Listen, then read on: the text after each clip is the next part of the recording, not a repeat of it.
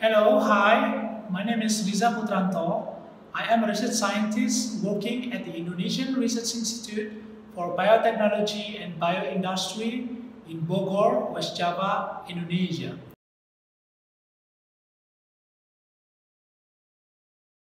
Well, I was 7 years old. I was living with my moms and dad in Yogyakarta, the cultural city of Central Java in Indonesia.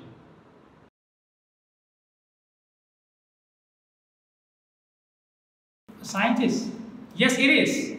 I always have a patience to be a scientist.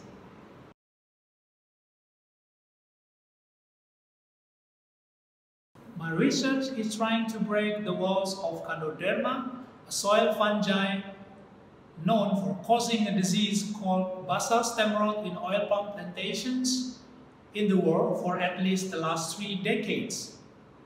As you may understand, the oil palm industry in Indonesia absorbed more than 16 million workers, and the crop itself has many benefits for human lives. What is the challenge your project addresses, and what is your solution?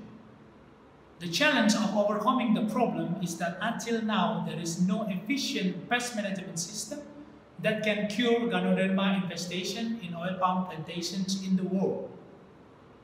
The project addresses different approach of developing clonal planting materials using CRISPR and Cas9 technology so that we can obtain a plant that can tolerate the Ganoderma attacks.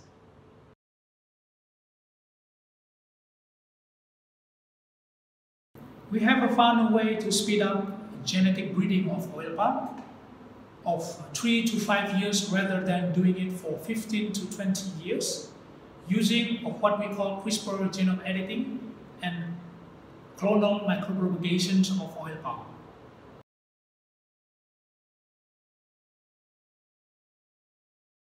Two things. Firstly, the scientific communities will understand and learn about the traits that defines the tolerance of Ganoderma. Secondly, the research aims to help small farmers to overcome the problem of Ganoderma's infestation that has been reducing their productivity over the years.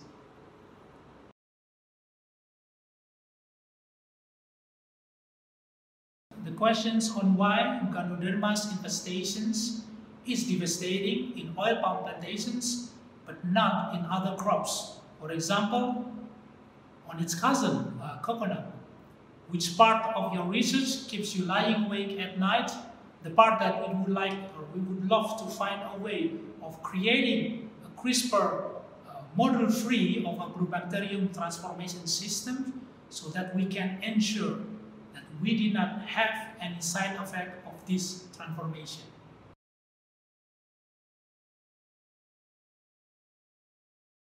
Honestly, I don't think that she understands what I'm doing in my laboratory, but she understands that I'm doing a research that can help many other people, as many scientists do.